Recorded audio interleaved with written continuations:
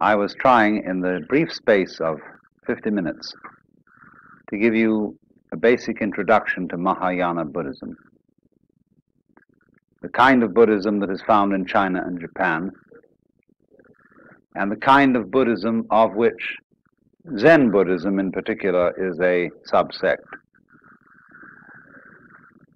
And we are rather particularly concerned with Zen, since it has had such a fundamental influence in the shaping of Japanese culture and the arts of Japan, and since we are in the course of this informal tour going to be visiting a good deal of Zen monasteries and seeing a great deal of Zen formed works of art, architecture, and so on.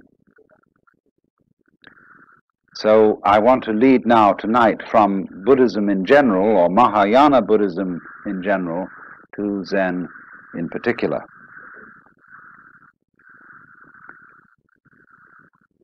Now, Zen plays a little game with you. Whenever anybody like myself or Dr. Suzuki talks about Zen, all the other people say, because they talk about it, they don't understand it. Those, in the words of Lao Tzu, who know do not say. Those who say do not know. And yet he said that. He wrote a book of several 80 chapters or so to explain the Tao and the De, its power, and nobody can help themselves. They've got to talk. Human beings are a bunch of chatterboxes. And when we've got something in our minds that we want to talk about, we talk. Now, poetry, though, is the great language, because poetry is the art of saying what can't be said. Every poet knows this. You're trying to describe the indescribable, and every poet also knows that nothing is describable. Whether you take some sort of ineffable mystical experience at one extreme, or whether you take an ordinary rusty nail at the other, nothing is really describable. In the words of the famous Count Korzybski, whatever you say something is, it isn't. We used to have a professor at Northwestern who would produce a match booklet in front of his class and would say to them, "What is it?" And they would say, "Match booklet." He'd say, "No, no, no. Match booklet is a noise. Is this a noise? What is it?" And so to answer this, he'd throw it at them. That's what it is. So in this way, you see, nothing can really be described. And yet, on the other hand, we all know perfectly well what we mean when we talk. If you shared an experience with somebody else, then of course you can talk about it. We can all talk about fire and air and water and wood because we know what it is. And there's no mystery. So in the same way, when it comes to discussing something so esoteric as Zen, it can be discussed. Only, Zen people play games with each other. They play little tricks. They test each other out by saying to somebody, I remember when I met Paul Reps for the first time, who wrote that lovely book, Zen Flesh and Zen Bones. And he said to me, "Well," he said, "you've written quite a number of books by now. You must think you're pretty fancy." I said, "I haven't said a word."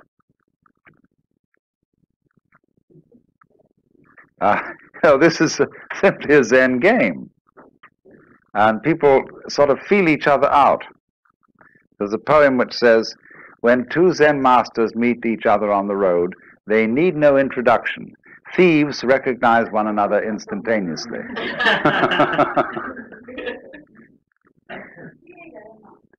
So now, having got that off my chest, to say then, if I were to give you a really proper and really and truly educative talk about Zen, I would gather you around here and sit here in silence for 5 minutes and leave. And in a way, this would be a much more direct exposition of it than what I'm going to do instead, which is talk about it. Only I have a feeling that you would feel that you were disappointed and somewhat cheated by this kind of behavior if I just left in 5 minutes silence. So then, this word Zen is Japanese way of pronouncing the Chinese word Chan, which in turn is the Chinese way of pronouncing the Sanskrit word jhana. And jhana is a very difficult word to translate into English, if not impossible. It's been called meditation. Meditation in English generally means sitting quietly and thinking about something, and that's not what Zen is. Contemplation might come a little nearer if you use the word in a very technical sense, the sense that it was used, or still is used, among Catholic mystics. Perhaps that's something a bit like Zen. But again, contemplation, as we normally use the word, has a sense of inactivity, a sense of not doing anything, of being completely still and passive, whereas Zen is something highly active. So we really don't have an English word for jhana, Chan, Zen. But I would say that we do know what it is, because we do all sorts of things every day of our lives in this spirit. When, for example, you drive a car, most Americans, at any rate, drive cars since they were teenagers and are very expert drivers.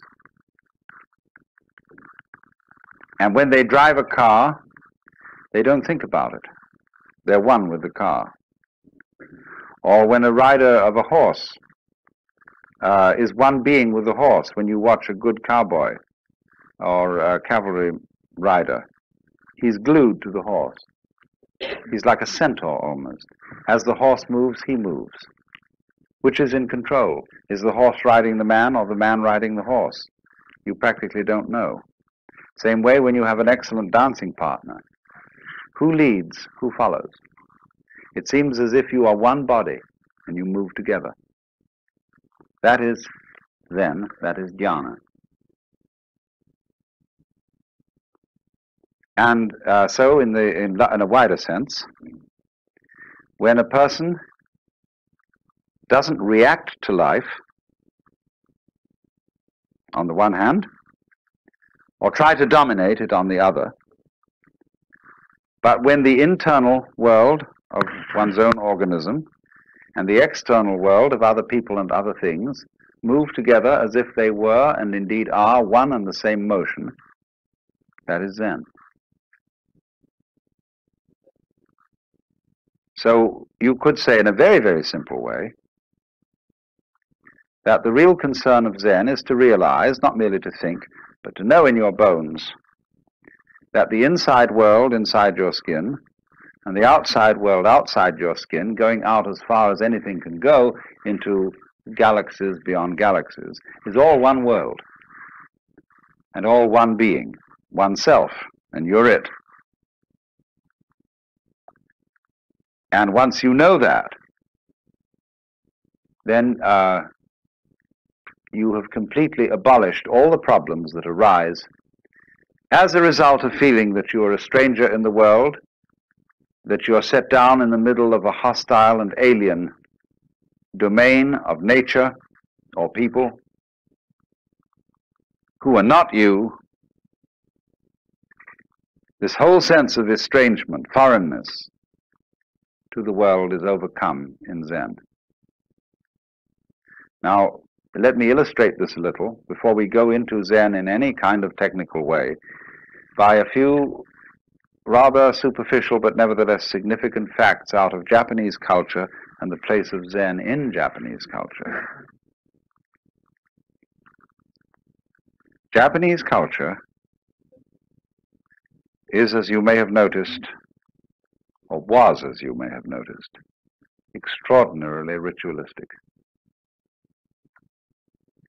There is a right way of doing everything, a good form, a proper style. And nowhere is this more apparent than in such practices as the tea ceremony, or arranging flowers, or knowing how to dress, or knowing how to organize a formal dinner. The punctiliousness, the skill of these people in doing these things is quite remarkable. But in the same measure as they are very skillful at doing these things, they're very worried about it. The whole question, for example, of bringing presents to somebody else. Have they given us more than we've given them? Did we remember this occasion? Did we remember that occasion? These weigh very heavily on the Japanese soul. The debt which you owe to your parents, the debt which you owe to your country and to your emperor, immeasurable, infinite debt, never can be paid. All these weigh very heavily. And therefore, in Japan, until the sort of breakaway of modern youth with its westernized ideals, this is a very nervous culture, concerned about whether one is playing the ritual correctly. A culture like that needs an outlet, needs a safety valve, needs a way out of this thing. And Zen provides just that. And so, by contrast, when you meet a Japanese who is thoroughly trained in Zen, he is a different kind of personality altogether from ordinary Japanese.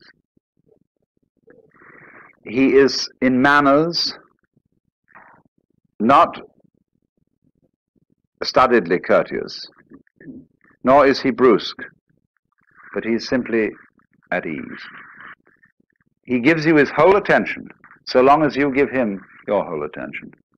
If you start wandering and frittering, he's got work to do and he promptly leaves. But so long as you are wanting to talk to him, he is there for you and for nobody else. And he sits down, and he really sits. You know, he doesn't worry about whether he ought to be somewhere else.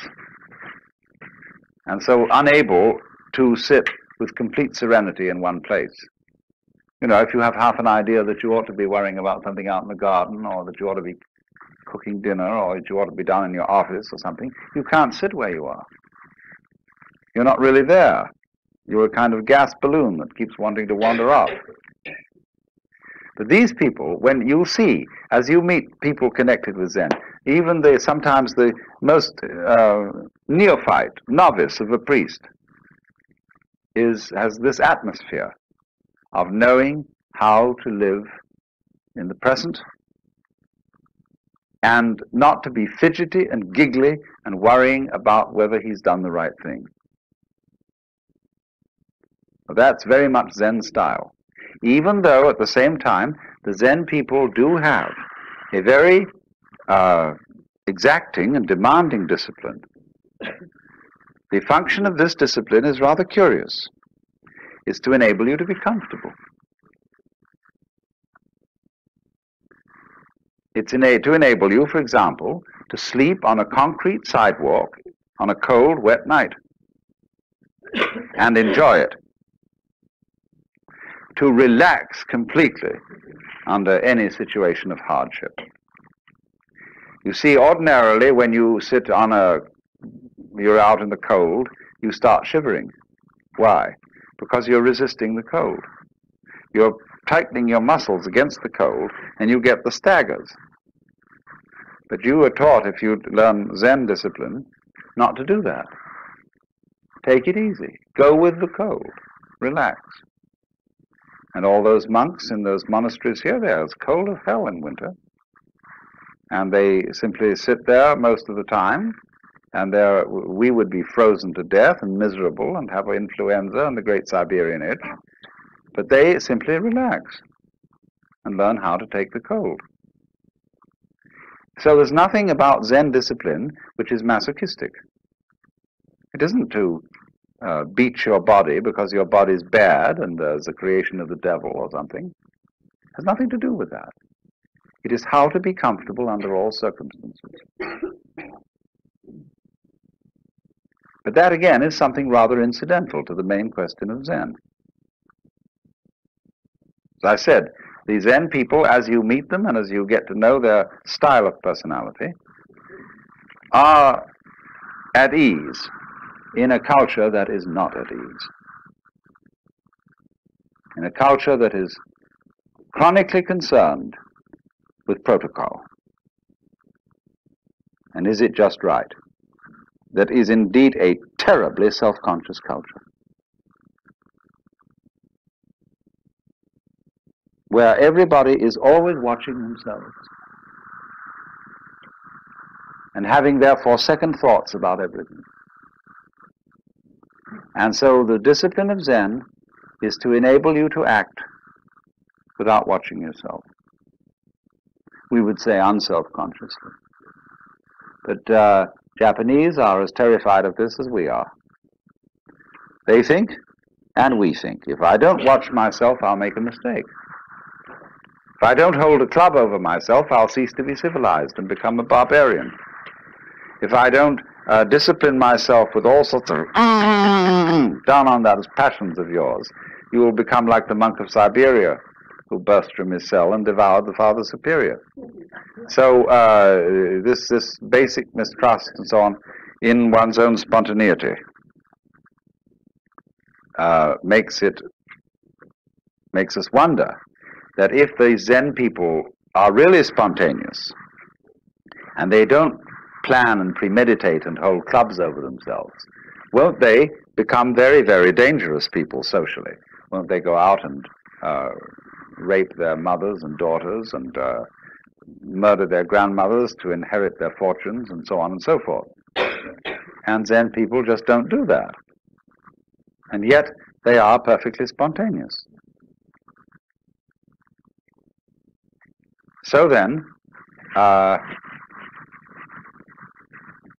let me try then and indicate how this discipline called Zen actually works. This will involve a little bit of letting the cat out of the bag, but can't be helped. Let's go back to what I told you was fundamental to Buddhism. Buddhism is unlike other religions in that it does not tell you anything. It doesn't require you to believe in anything. Buddhism is a dialogue.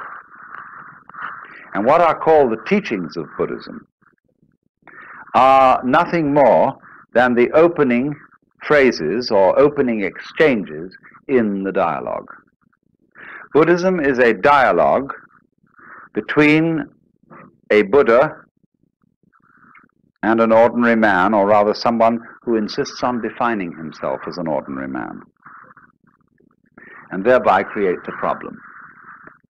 I quoted you this morning our saying that anybody who goes to a psychiatrist ought to have his head examined. And in exactly the same way, in this culture, anybody who goes to a guru, a spiritual teacher, or a Zen master, or whatever, ought to have his head examined. Or as the old Chinese master Tokuzan put it, if you ask any question, you get 30 blows with my stick. If you don't ask any question, you get 30 blows just the same. In other words, what the hell are you doing around here? Defining yourself as a student and defining me as a teacher. In other words, you have raised the problem. And in the way of training of Zen, this is very clearly emphasized. If you go to a Zen teacher and you approach him in the traditional way, the first thing he will do is to say, I haven't anything to teach. Go away. Well, you say, what are these people doing around here? Aren't they your students? You say, well, they're working with me, but unfortunately, we are very poor these days. We don't have enough rice really to go around and make ends meet. And we can't take on anybody else in this community. So you have to insist to be taken in. Every postulant for Zen training assumes immediately that the teacher has given him the brush off in order to test his sincerity. In other words, if you really want this thing, you've got to work for it. That isn't the real point. The point is that you've got to make such a fuss to get in that you cannot withdraw gracefully after having made such a fuss to get in. Because you put yourself on the spot and you define yourself as somebody needing help or as somebody with a problem who needs a master in order to be helped out of the problem. So then, when you've done this, in the old days, of course, and it's still the formal rule among the Zen monasteries here, that when you're a postulant and you want to come in, you have to sit outside at the gate for a week, or maybe only 5 days, in a position of supplication, with your head on bowed down on the steps. And they let you in at night, because they must give hospitality to any wandering monk, but you're expected not to go to sleep any of those 5 nights, but to sit there in meditation. And they give you food. But you sit and you sit and you sit there and you make a damn fool of yourself, saying, I insist on getting into this thing. I insist on learning. I want to know what the secret of this master here is. And he's told you from the start that he doesn't have a secret and that he doesn't teach anything. But you insist that he does. See, that is the situation of everybody who feels that life is a problem to be solved. Whether you want psychoanalysis, whether you want integration, whether you want salvation, whether you want Buddhahood, whatever it is you define yourself as wanting, you created the problem. What is the real problem that everybody brings to these teachers? What is it all about? It's basically this, isn't it? Teacher, I want to get one up on the universe. I feel a stranger in this world. I feel that it's a problem in that having a body means that I am subject to disease and change and death. Having emotions and passions means that I am tormented by feelings which I can't help having, and yet it's not reasonable to act on those feelings without creating trouble. I feel trapped by this world, and so I want to get the better of it. And is there some wise man around who is a master of life and who can teach me to cope with all this?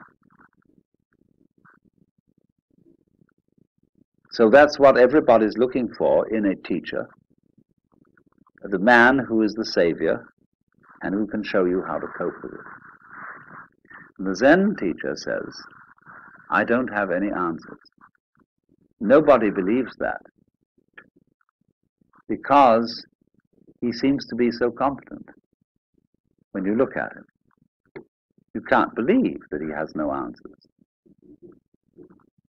And yet that's the consistent teaching of Zen, that it has nothing to say and nothing to teach. The great Chinese master of the Tang dynasty, called Linji in Chinese or Rinzai in Japanese, said Zen is like using a yellow leaf to stop a child crying. A child is crying for gold, And the father takes an autumn leaf that's yellow and says, gold. Or he said it's like using an empty fist to deceive a child. See, you've got a closed fist, and you say to the child, what have I got here? And the child says, let me see. Oh, no, put your fist behind your back. And the child becomes more and more excited to know what the devil's in that fist.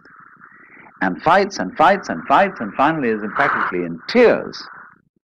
And then suddenly you finally open the fist and there's nothing inside. So in exactly the same way, the person who is under the impression that there is something that we ought to get. See, all this is dressed up in a big way. To be a Buddha, to know the answer, to finally solve the problem, to get the message, to get the word, or however you put it. In other words, to be in control of your fate and of the world. Would you like it? If you could have it? And so all these powers are projected upon the Zen master. He is a Buddha. He is a master of life. And if he is, the reason why he is that he has discovered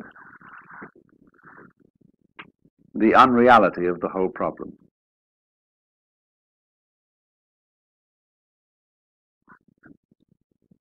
And so all these powers are projected upon the Zen master. He is a Buddha. He is a master of life. And if he is, the reason why he is that he has discovered the unreality of the whole problem. There is not life on the one hand and you on the other. It's all the same. But you see, you can't tell people that. And just by telling, get them to see it.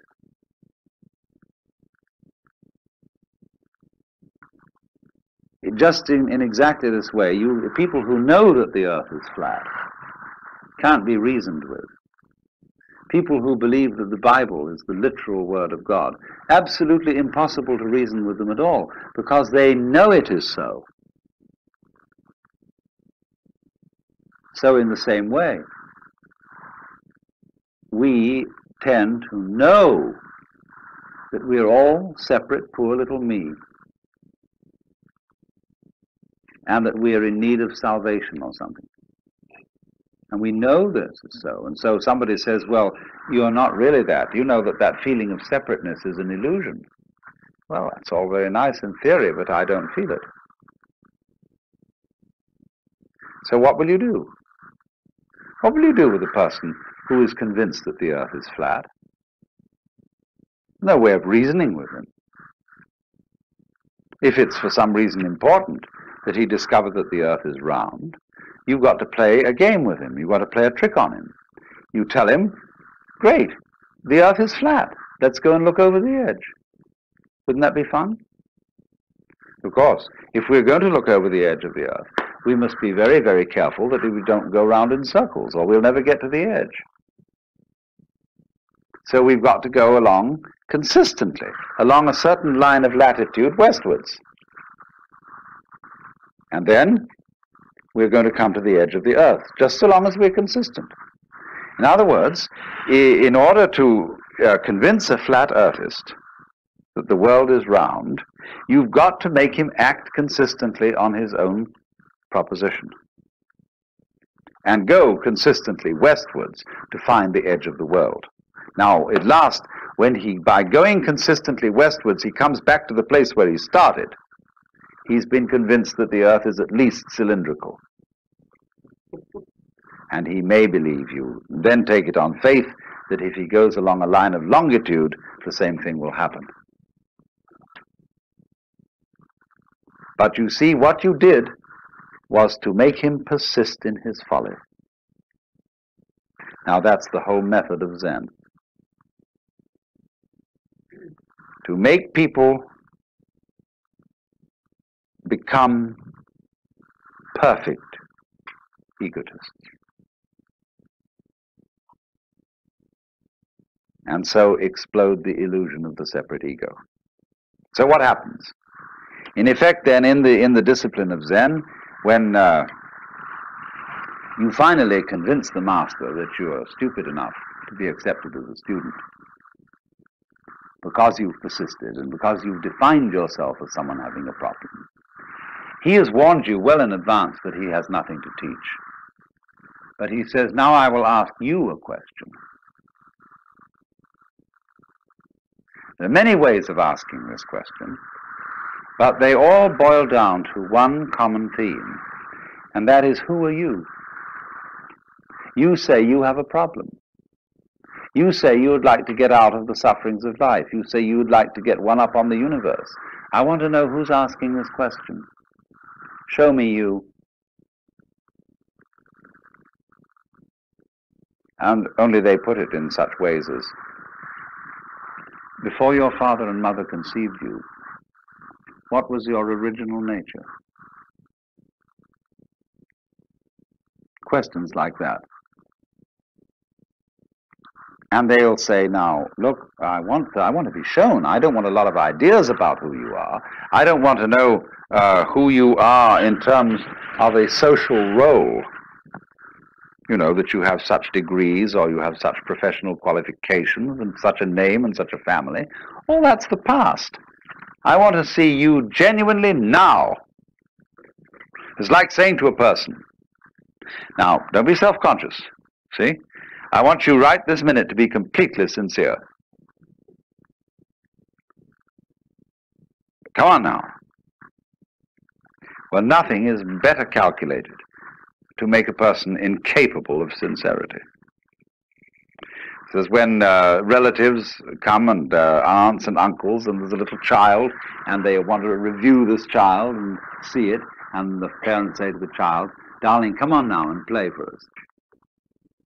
See, and the poor child is completely nonplussed. Doesn't know what to do. Because you cannot play on demand.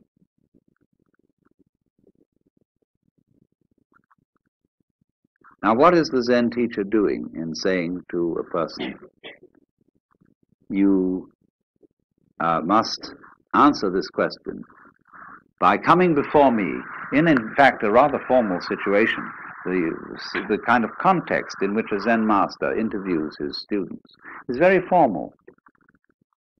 And there he sits, a sort of enthroned tiger. He's definitely, in this culture, a sensei, authority figure. And so he's the last kind of person you can be spontaneous with. Because you feel that he knows you through and through. And that, do you know, ever read that story of von Kleist about a man who has a fight with a bear? And the bear is a mind reader and always knows what move he's going to make, so that the man can never conquer the bear unless he makes a move which he doesn't think about first. How will you do that? And you get the same feeling with relationship to a Zen master. You feel that he is absolutely aware of everything phony about you. That he reads you like a book, but that you can't find a way of being not phony. Think about this a little. You see, we can arrange a group session, and this is a little game that's being played by lots of people. It's a kind of psychotherapy. We can arrange a group session in which the gimmick is this, that when anybody says anything or does anything, the group or some section of the group challenges its sincerity and says, why are you coming on so strong? Are you trying to dominate us? And you see, anything that you do can be interpreted in that way. Because the moment a group of people starts making comments on its own behavior, it is setting up a situation within the group which is analogous, say in a TV studio, to turning the camera on the monitor.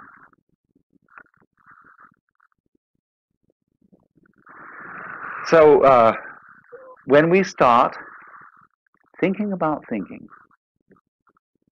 being aware of being aware, this is what is called in the Japanese the observing self. I watch myself all the time, see? You are in a hopeless mess. But this is the price that human beings pay for having become self-conscious. Anxiety and guilt. Anxiety because, am I sure that I thought this out sufficiently carefully? When I left the house, did I turn off the gas stove? And incidentally, I remember turning it off, but can I trust my memory? I've learned to think about memory now, and I wonder if I can trust it. Maybe I better go back and look. I went back and I looked. But did I really see? I'm thinking about my sight and whether this is quite authentic. Did I look properly? Because you know how the unconscious can alter your senses.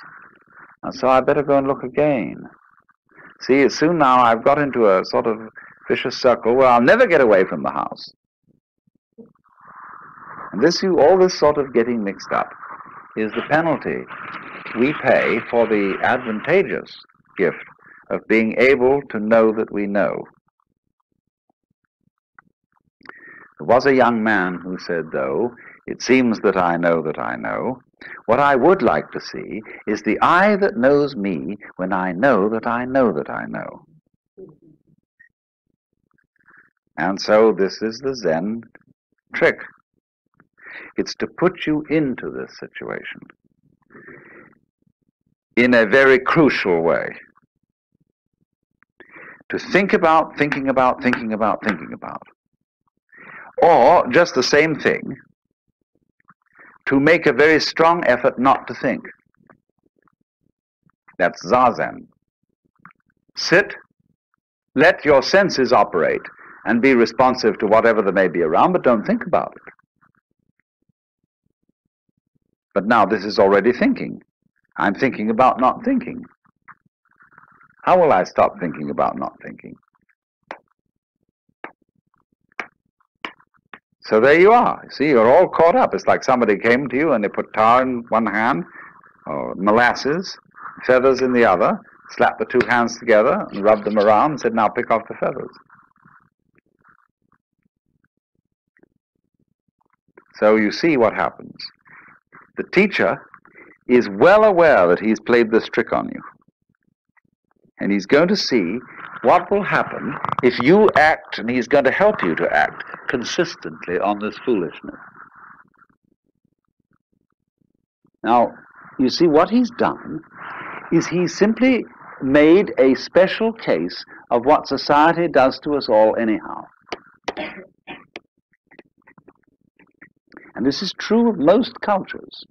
The high cultures of the world, whether they're of the East or whether they're of the West, play a game on every new member. They don't know they're playing this game because their forefathers played it on them. And they're still its hopeless victims. The game is called the double bind.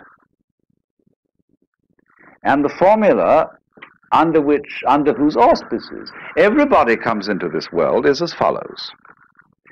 You are required to do something which will be acceptable only if you do it voluntarily.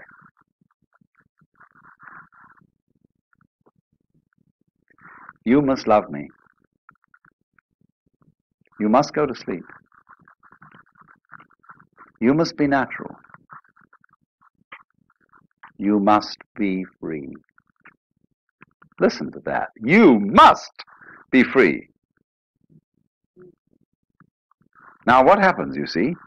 Society, the community into which every child enters, defines the child.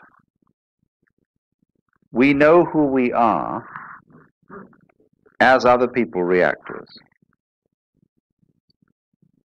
So the other people say to us, you're an independent agent. You're responsible. You are a freely acting individual. But this is a commandment. And we obey it because we can't help it. Child has no way of criticizing this, or of seeing there's something phony about it. So the child has to be free because he is commanded to be so by the community. Now then, the community sets itself a problem. Having defined the child as an independent agent, and having got the child to believe that he's an independent agent because he isn't. In other words, he wouldn't believe this if he were independent. It then has trouble getting him to behave as the community wants him to behave. So they feel then there's something ornery about all children. They're born in original sin, and they're refractious and so on. Of course they are, because they've been defined in a self-contradictory way. So when the community says to a person, you must be free, or when we are in a family relationship in which the members of the family are saying to each other, you must love me, it's your duty to love me, what a bunch of rot. Supposing one day you get up and you say to your wife, darling, do you really love me? And she replies, well, I'm trying my very best to do so. Is that the answer you wanted? No. You wanted her to say, darling, I can't help loving you. I love you so much I could eat you. You don't want her to try to love you. And yet that is what you put on people in almost any marriage ceremony. That you shall love this person. Thou shalt love the Lord thy God. Thou shalt love thy neighbor as thyself. This is a double bind. And anybody who lives under the dominance of a double bind lives in a state of chronic frustration, because he is devoting his whole life to solving a meaningless, nonsensical problem. Let's take the double bind that is the deepest of all. You must go on living. Now, living is a spontaneous process. And to say to it, you must happen, is exactly the same thing as saying to any kind of creative artist, you must come through with the goods.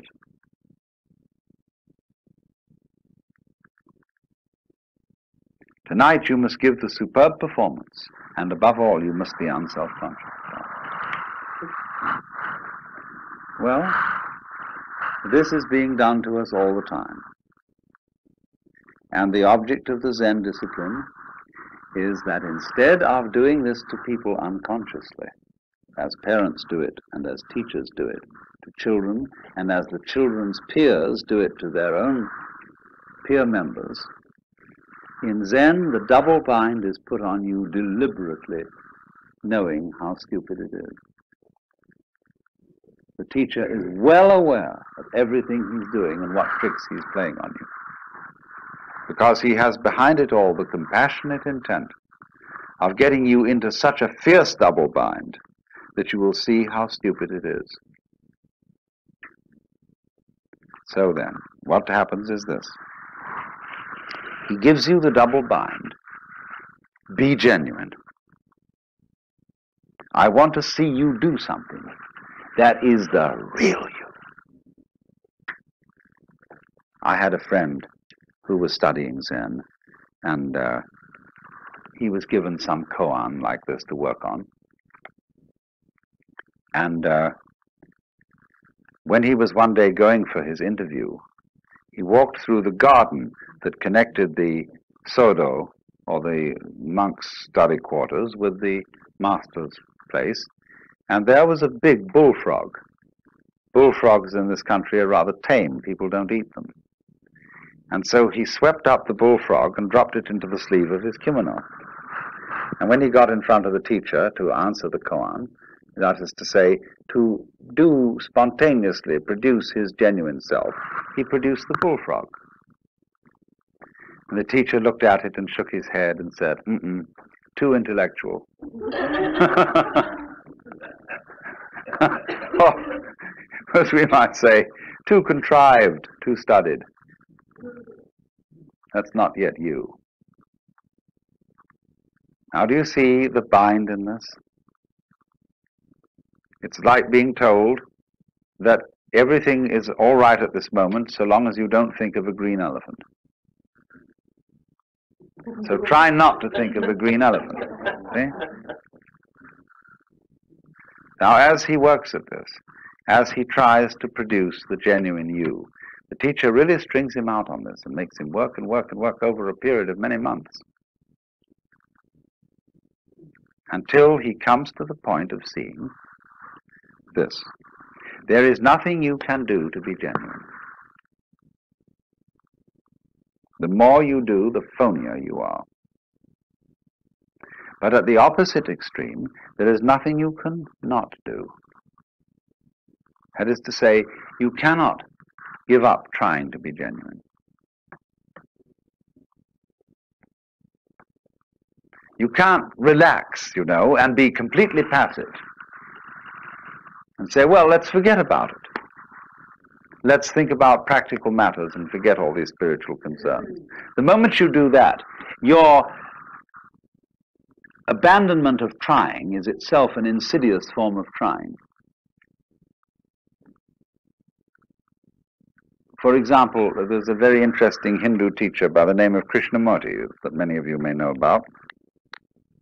And he tells people, that all their religious inquiry, their yoga practices, their reading religious books and so on, is nothing but a form of perpetuating one's egocentricity, but on a very refined and highbrow level. So he gets a kind of disciple who studiously avoids reading any kind of philosophical or edifying book. They are reduced to reading mystery stories.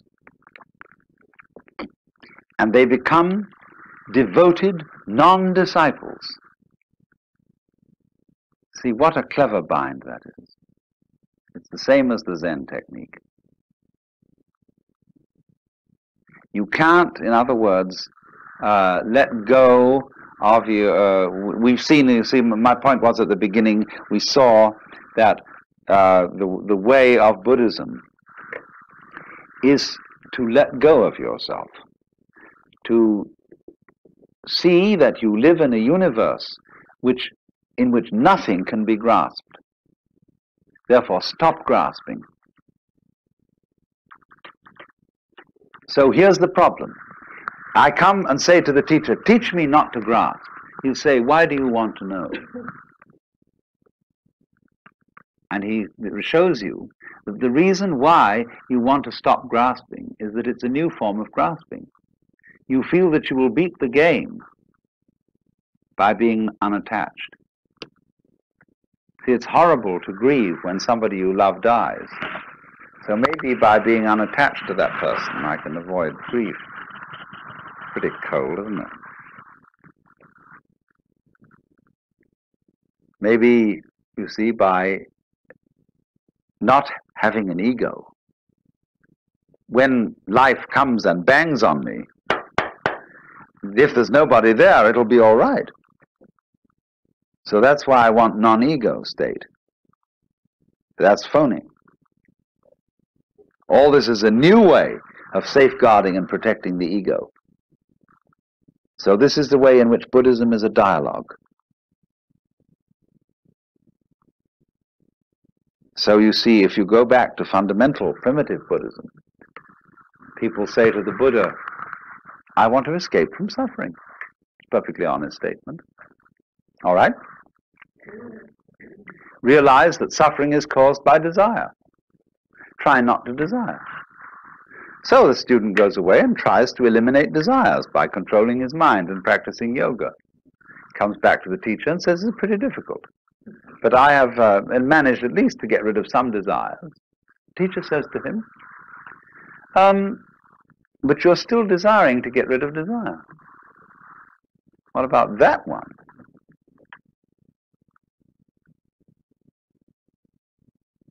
And then the student sees that if he tries to stop desiring to get rid of desire, but then he's got to stop desiring to get rid of not desiring to desire. And suddenly he finds himself once more with molasses in one hand and feathers in the other, absolutely tied up in a vicious circle.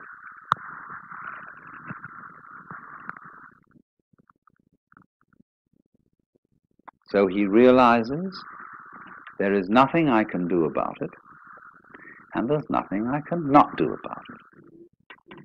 And this predicament in Zen is called a mosquito trying to bite an iron bull.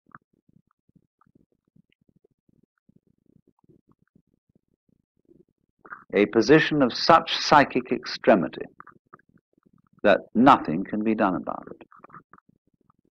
Now the point here is, what does this situation mean? When you find yourself in that kind of a trap, what's the meaning of the trap? Why, that's very simple. If there's nothing you can do, and also nothing you cannot do about a given situation, it means that you are phony. That, in other words, what we call a separate ego isn't there. Of course it can't do anything, because it is not an agent. And by virtue of the fact that it can't do anything, equally, it can't not do anything. It's completely phony. So what has happened is, to expose the fiction of there being a separate ego, either to force its actions upon the world, or to have the actions of the world forced upon it as a puppet. This thing just doesn't exist, except as a figment of the imagination, or except as a game rule. Let's pretend everybody is responsible, is independent, is separate. Sure, that's a great game, but it's a game.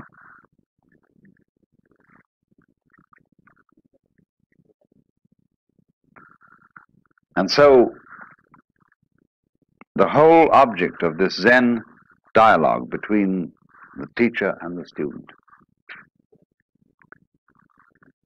is to carry that game of being the separate ego to its logical conclusion, to its reductio ad absurdum. So that, as Blake said, the fool who persists in his folly will become wise.